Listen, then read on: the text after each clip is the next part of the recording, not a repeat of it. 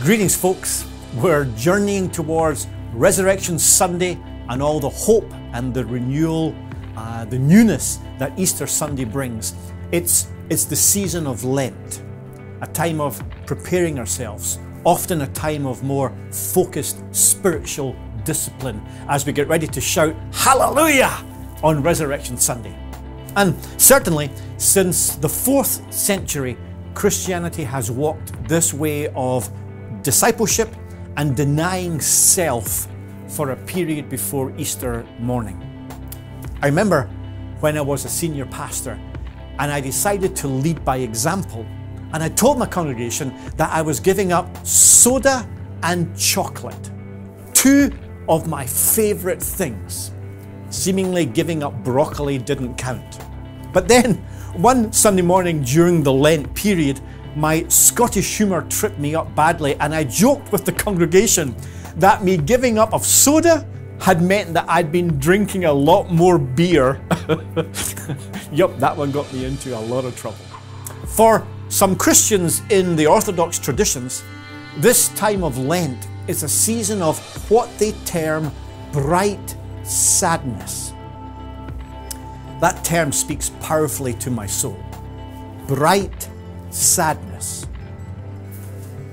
I think Growing Healthy Churches is going through a sort of Lenten period.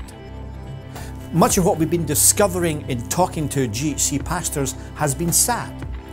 Too much neglect, too many feelings of being left outside, too many discouraged pastors, too many congregations where numbers are small and the load being carried by a few is too heavy, tired pastors, disillusioned pastors. But friends, listen, there is also a bright sadness. New things are being planned and birthed in Growing Healthy Churches. A new day is dawning. It's not here now, but there is bright coming. Let me share a little of what's dawning. In April, we have 2 practical seminars happening on how to get people to invite other people to come to know Jesus. It's a seminar about the oikos principle.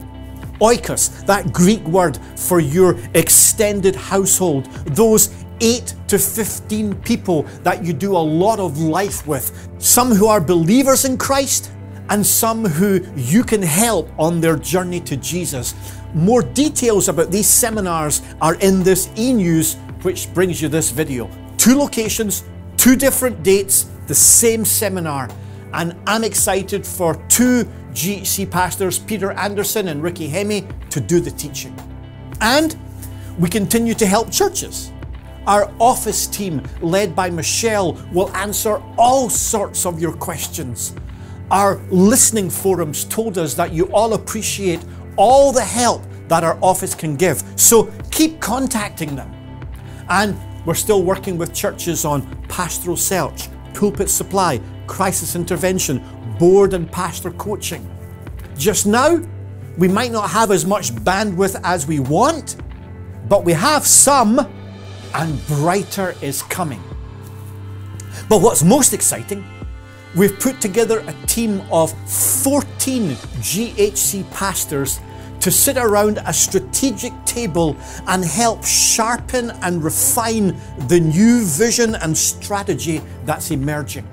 A vision and a strategy that believes our GHC churches in Northern California and Northwest Nevada can rise to be strong and effective. We must, for the sake of the kingdom of God. 12 churches a day are closing in America. There's a driving mantra that will help shape our vision and our strategy. A rising tide lifts all boats. I remember the harbour that I grew up next to in Scotland. I watched as the tide came in, and all boats, the big and small, the impressive or the little, which had been sunken into the sandbank, were equally raised up and began to do what they were meant to do, sail down the river. We're working on that vision. And in October, during our service of renewal and revival, we will relaunch and restart being about helping all our churches be growing and being healthy together. Bright sadness. Not there yet, a journey to go, but resurrection, renewal is coming. This is our faithful prayer. Join us praying and working for it. Until the next time.